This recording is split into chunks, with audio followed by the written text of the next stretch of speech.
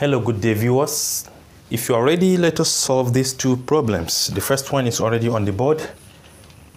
It reads, the length of a rectangle is 5 centimeters more than its width. If its area is 50 centimeters squared, find its perimeter. So first of all, let us form a sketch. This is a rectangle. Here is the length, while here is the width. From the question, you can see none of the sides were given because it only stated that the length is 5 more than the width. So we can just say the length is 5 plus the width, because the length is 5 more than the width. So whatever the width is plus 5 will give us the length. We know that length multiplied by the width will give us the area. So from here, we can find our area equal to length multiplied by the width. But area is given from the question as 50 centimeters squared. So we can say 50 equals, length is now equal to 5 plus W. We have 5 plus W multiplied by W again, because we say length times width is equal to our area. The length is 5 plus W, while the width remain W. So now let us expand this parenthesis. 50 will now be equal to W times 5 is 5 W. W times W is W squared. So our expression is in the quadratic form, which we can rearrange as W squared plus 5W.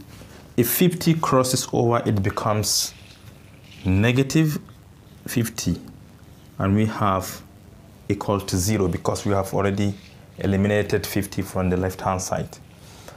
So we can solve this quadratic equation by factorization. W here, W here. So we are going to think of two numbers which, when we multiply them together, we get negative 50, and when added up together, we get positive 5. The numbers are negative 5 and positive 10, because minus 5 times 10 is negative 50. Negative 5 plus 10 is equal to positive 5. So if we set each of these to be equal to 0, W minus 5 equals 0, or W plus 10 is equal to 0. If negative 5 crosses over, it becomes positive, hence we say W equals 5 here. Or from here, if 10 crosses over, it becomes negative. W equals negative 10. Therefore, width is either 5 or negative 10, but we do not have a negative length, and hence we conclude by saying our W, which is the width, is equal to 5 cm. But what are we looking for? We are asked to find the perimeter. Perimeter is the total length around the rectangle. If here is W, here will also be W, and here will also be 5 plus W. So we say W plus W plus 5 plus W plus 5 plus W all around will give us perimeter denoted by P. So our formula is always 2 bracket length plus width. P will now be equal to 2. In the bracket, our L is 5 plus W, and our W is 5. So it means 5 plus 5 equal to 10. Our L is 10, plus W is 5. So we have 5 here. This is equal to 2 multiplied by whatever is in the bracket. We have 10 plus 5 equals 15. And finally, 2 times 15 is 30 cm. Therefore, the perimeter of this rectangle is 30 cm. So now let us look on to the last question, which is the second question. So here is the second question. It says the sum of two numbers is 27, while their product is 50. We are asked to find the numbers. What this question is trying to tell us is that there are two particular numbers which we don't know, and we are looking for them. That if you add them together, you get 27, and when you multiply them together, you get 50. What are the numbers?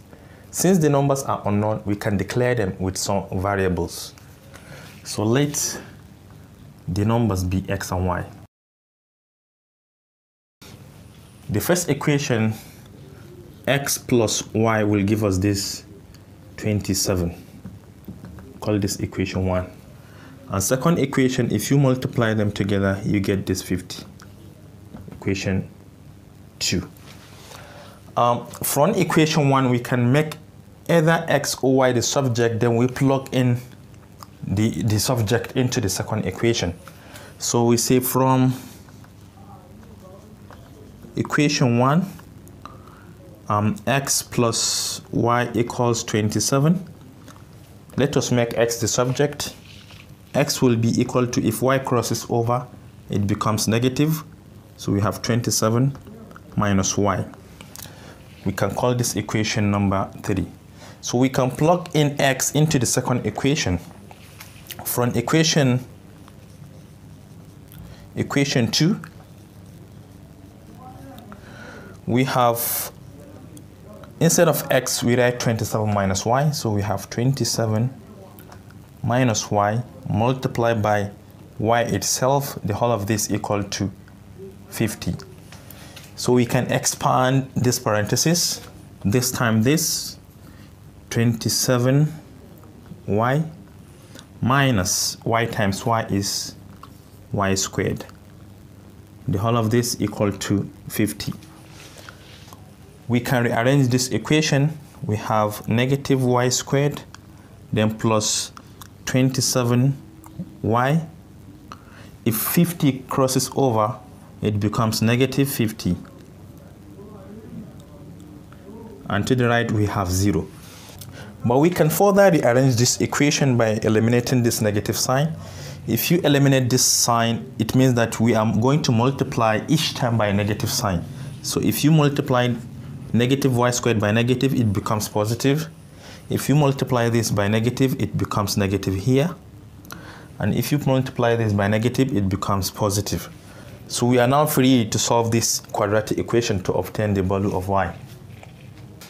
You can take down the question so that I can wipe the top. From here, by factorization, we have something like this. We have y here, we have y here. We are going to think of two numbers, which when we multiply them together, we get positive 50. And when added up together, we get negative 27. The numbers are negative 2 and negative 25. Because negative times negative is positive, 2 times 25 is 50, minus 2 minus 25 is minus 27. If you set each of these factors to be equal to 0, the first factor will be y equals 2 if 2 crosses over, and the other one will be y equals 25. But we have to find x as well. We can call this one y1 and y2. To find the corresponding value of x, you can see it from equation 3. It says x equals 27 minus y. So our x1 will be equal to, from here, 27 minus y1. What is our y1? Is 2. And hence, x1 will now be equal to 25. Therefore, for x2, will be equal to 27 minus y2, and our y2 is 25. x2 now is equal to positive 2. So finally, x and y are either, first group we have 25 and 2, or x and y could either be 2 and 25. So these are the two possible solutions. X can appear to be 25 or positive 2, while y is 25 here. And when x is 25, definitely y is going to be 2. To test whether this statement is true, it says if you add them together, you get 27. And when you multiply them together, you get 50. 25 plus 2 is 27. 25 times 2 is 50. 2 plus 25 is 27. And 2 times 25 is 50. So you see, definitely this is the possible solution. And this is all I have for you today. Thank you for watching. Do have a nice day.